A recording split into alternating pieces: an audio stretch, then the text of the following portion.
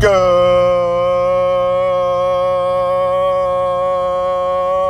mid-afternoon on this beautiful, nice, partly sunny with scattered high cumulus nimbus clouds up in the sky as we've had scattered showers and thunderstorms throughout the day, mostly early this morning. But the sun is starting to increasingly peak out as we get into the max intensity and the peak heating of the afternoon on this late June.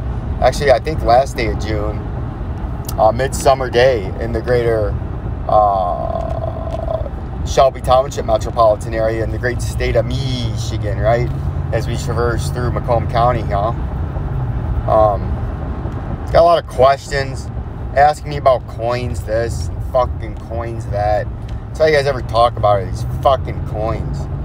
But I've been asked them, say, hey, look, we're having a little bounce. I thought, yeah, we're about 1.5% off our lows, I think. I want to say we were down about 1,200. Yeah, see?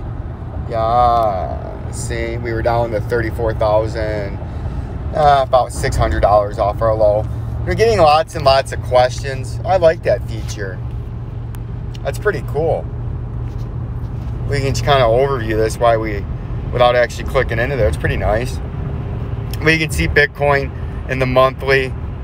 The 3-month, it's been very bearish as our indicators. Again, as a reminder, if you want to get on Vincenzo's bullish bearish indicators, short and long term indicators, our first email is going to go out Friday or Saturday, probably Saturday, because I want to let the conventional markets close and have the futures market close, and then put it out.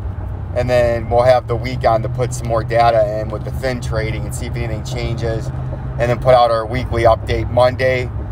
And then our weekly update Friday, right? Monday and Friday. And then we'll email you out Saturday, right? So you can get the email at the end of each week. Fucking rocks hitting my window. Jesus Christ. Fuck, got a big old chip last year. But remember to email me at quagmireallright@yahoo.com if you want to be part of the beta testing. The beta testing is going to take time. We're going to tweak it, modify it, and fine-tune it, and make it spectacularly easy and simple to use as a very powerful tool to be in your tool belt, right? But yeah, I think I got 12 people already that are pre-registered. So if you want to be part of this beta test, shoot me your email, or shoot me an email and say hashtag Vincenzo's beta test or something to do with beta Vincenzo's indicator, so I know why you're emailing me.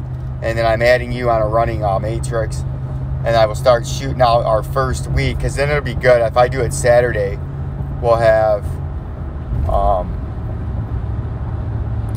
28, 29, 30.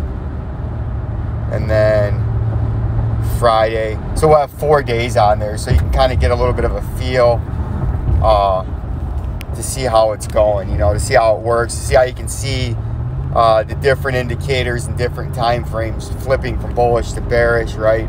So you can kind of see a trend forming. Are we flipping to bullish from a long-term bearish cycle? Once you've got 3 months of data to flip back through, you can see how they've been flipping the short range indicators from bearish to bullish to bearish, or whatever, right? You can see the trend as we look at ZIL.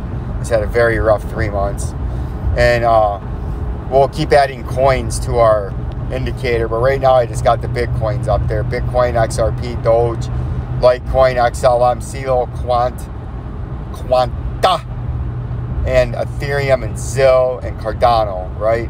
I got those Cardanos on there and ZIL and Quanta, because you guys seem to like to look at those, so I figured I'd throw them fuckers on there.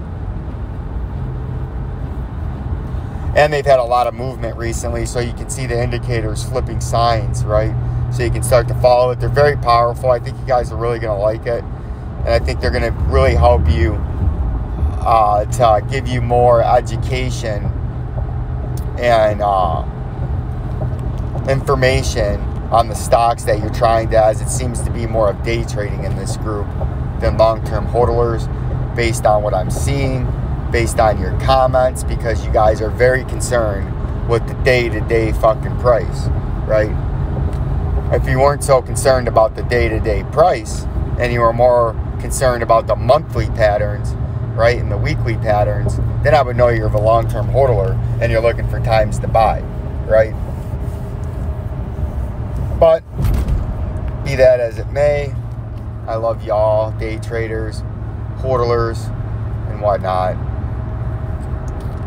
But ADA, real quick, then we click that little fancy button here. Going to pick up new glasses right now, some new Oakleys. My old lenses were 4.5 years old. Gotten quite beat up going through the plant with them on. I'll scratch the fucking shit. So now I will use these old Oakleys as my plant glasses and my new Oakleys as my everyday wearing glasses. Wow, is this dude trying to get fucking killed?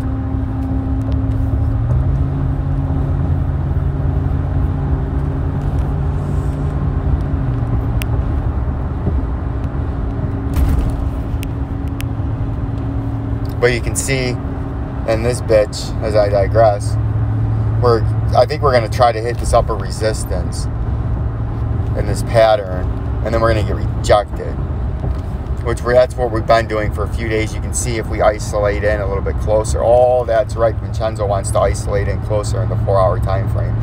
You can see with our industry exclusive and YouTube made famous perching tool, get the fuck out of there. We're going to perch from just above the 200-day moving average. You can see we hit this once, twice, which just is overhead resistance after we broke down. So it makes sense that we retest. And if we get rejected, we're going to come way down now.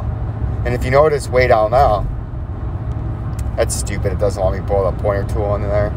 You can see that we're trying to flip back bullish in the 4-hour time frame after we flip bullish in ADA. And if we look at the weekly, we're still bullish in the weekly, but we're crashing. So that lets us know that we're actually bearish, even though the indicator hasn't flipped bearish yet. You're bearish, right? In the weekly time frame.